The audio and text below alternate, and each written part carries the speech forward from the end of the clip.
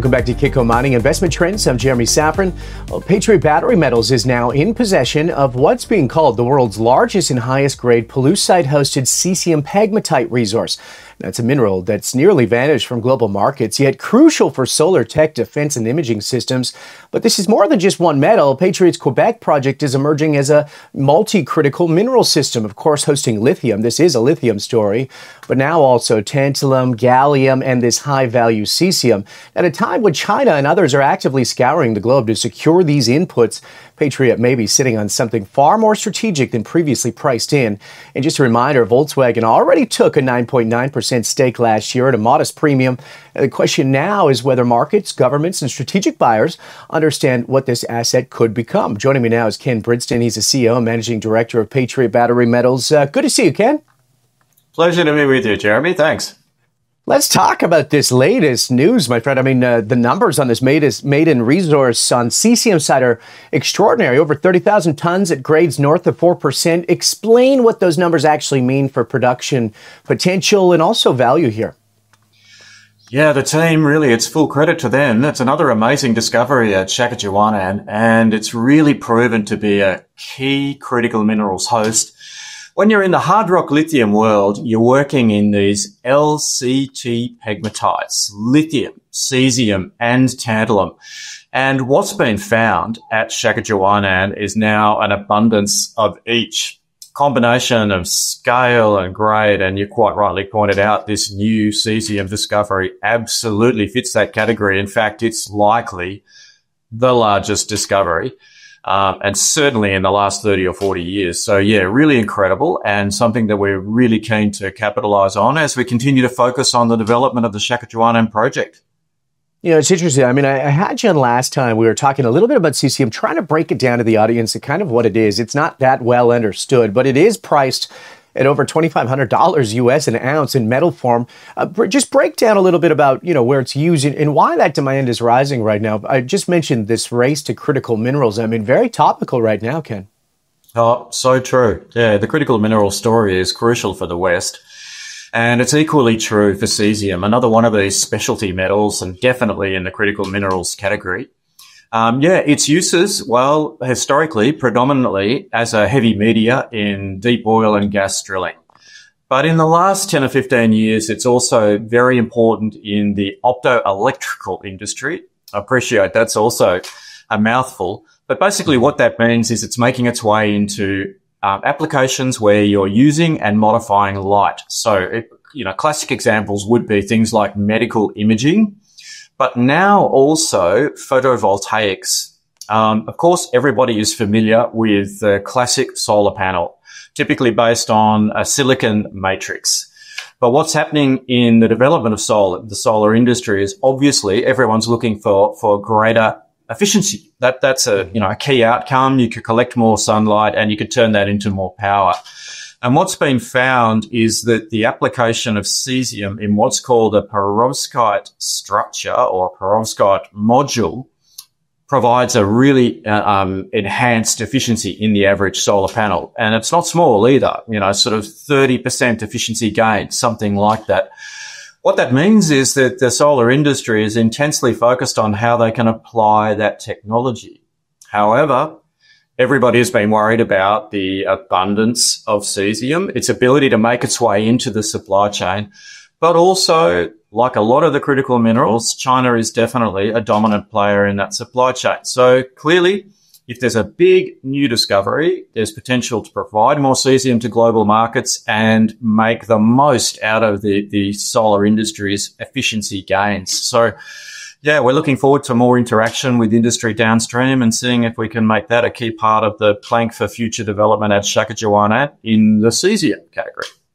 Nice. Ken, we were talking about that global race for critical minerals, and obviously it's accelerating, and China's looking for, we're talking about cesium right now, but also this gallium, tantalum. You've just defined, all three down in Quebec. Are you hearing from buyers directly or indirectly already? We are, and we've already been receiving inquiry.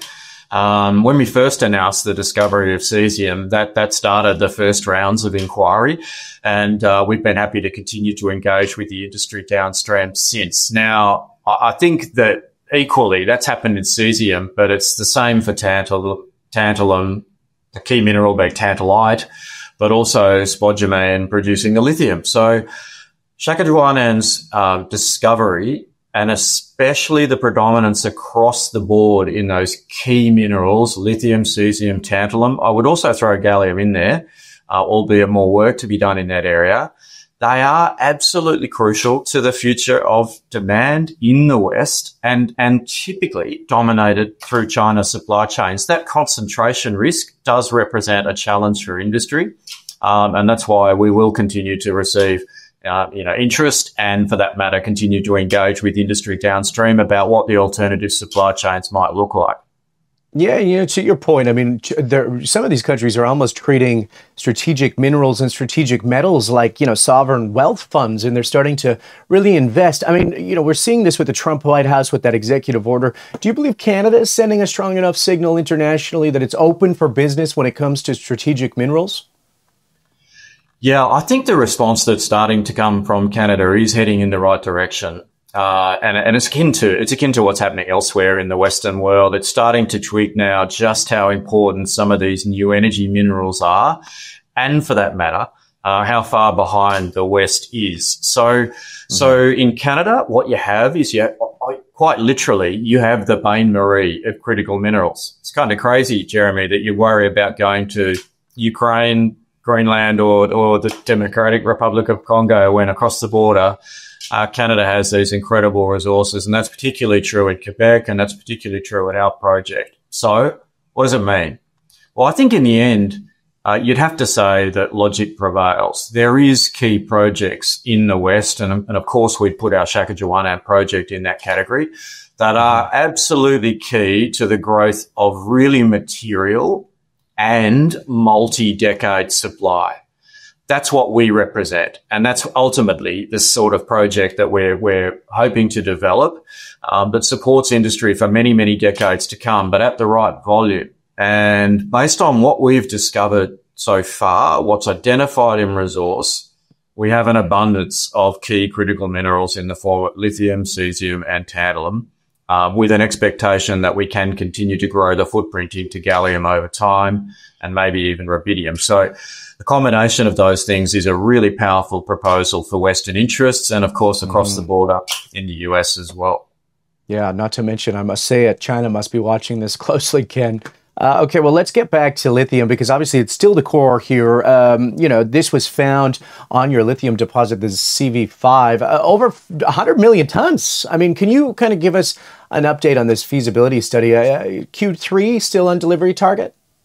Spot on, Jeremy. Yep, that's exactly right. So we'll be delivering the feasibility study over the coming months. And our objective is to define the first wave of project development, but also scale. So, big lithium project, stage development, first 400,000 tons per annum of spodumene concentrate, second stage taking to a total of 800,000 tons per annum of spodumene concentrate. And what we achieve at a presentation in the feasibility study is the ability to progress the final phase of mine authorization.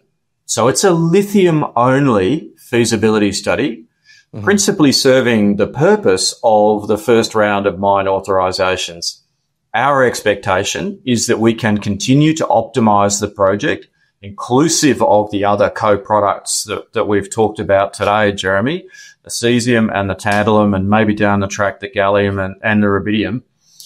But they ultimately represent an opportunity to add further economics to the project and become, ultimately to become a key supplier of the broader critical mineral suite. But in the first instance, lithium, CV5, and it's a big one, approximately 100 million tons, as you pointed out, defining a mine life of nominally, 20 years. So it's really material to the future of the lithium world, North America, European supply bases. Yeah, huge numbers here, Ken. I mean, really massive. Is there an opportunity to develop both in tandem here? Are you sequencing lithium first? I mean, there seems to be a good opportunity for cash flow.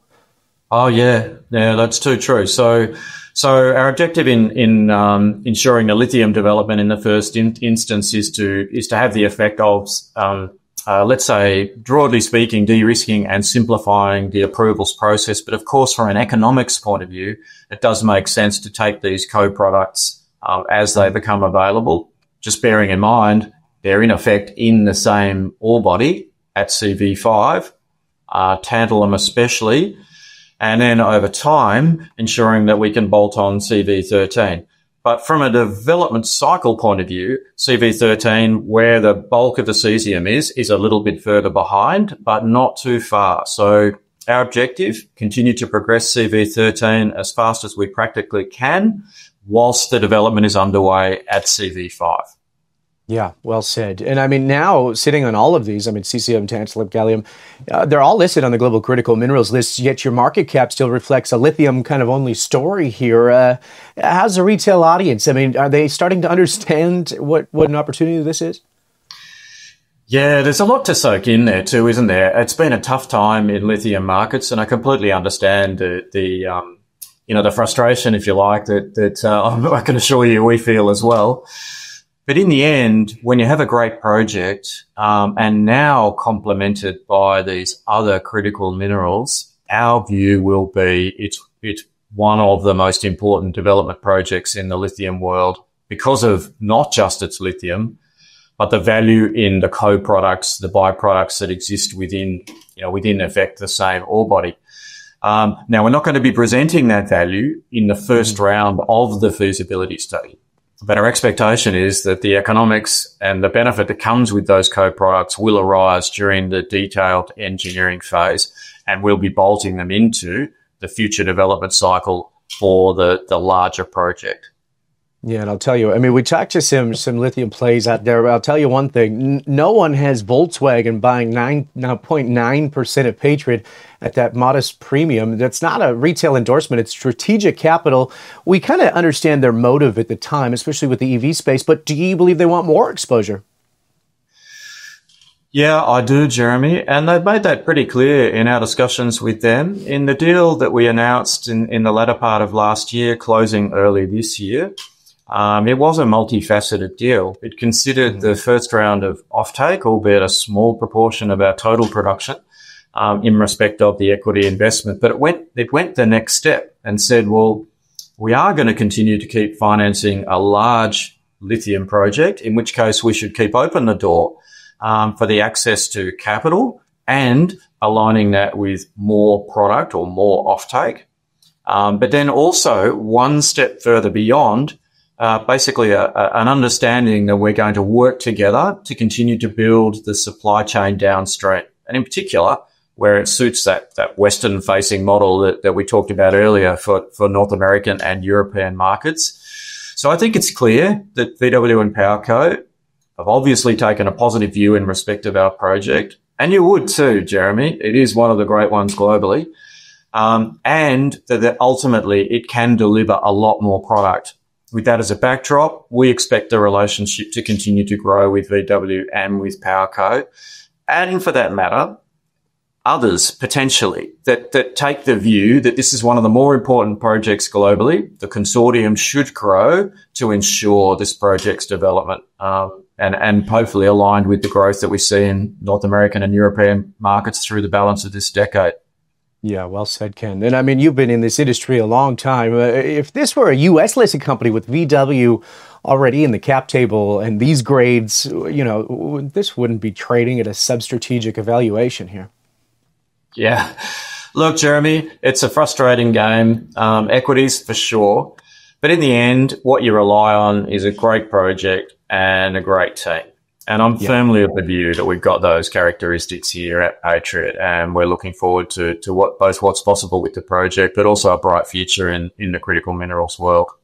Hey, Ken, on the district potential, I mean, you've defined the Regal and Vega zones at CV13, both still open at depth and along strike. Is this system potentially bigger than what the market's modeling here? Yeah. Our expectation is that if we keep drilling, we'll inevitably be turning up more resource, and there's a reasonable chance that some of it will be high grade in each category, whether it's lithium, cesium, or tantalum. I think we've proven that now. And the team has continued to work on the exploration potential across the whole package. So far, we've drilled about, let's say, 6.5 kilometres worth of strike extent, but the strike extent over our main package is about 20 kilometres. And we know there's other outcrops that are worthy of further drill testing. And that's exactly what the team intends to do.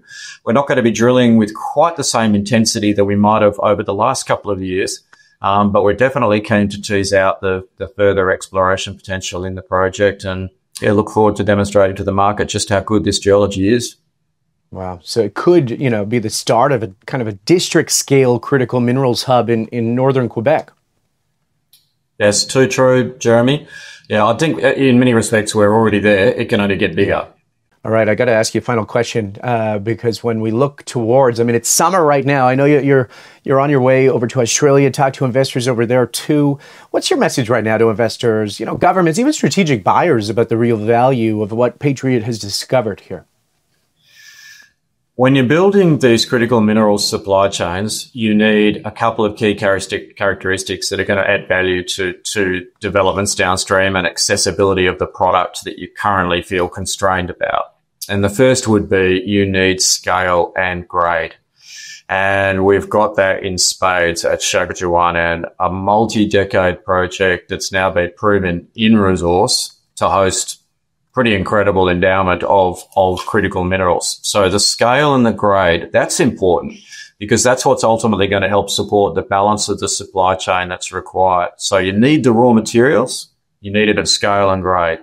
But to realize the value in those specialty metals and critical minerals, you need the downstream processing capacity to make it real. That's where China invested so heavily in the last, let's say, 15 years especially, and now has a material lead over the West. So if we're going to get serious in the West about establishing independent supply chains, you need the right resource, scale and grade that's cost effective, and we'd suggest that's exactly what you get at Szafron.